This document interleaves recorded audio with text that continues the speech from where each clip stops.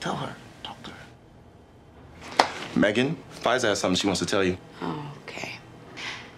Listen, normally I'd wait to bring this up until after you'd recovered a bit, but Cedric and I sort of enjoyed having the place to ourselves the past couple nights. We did. And I wasn't sure that we would, because I'm so used to you always being here, you know? Like, nonstop, all the time. But baby, help me out, please.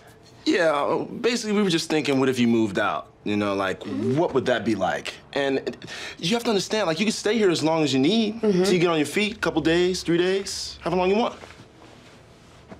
4 days. Okay.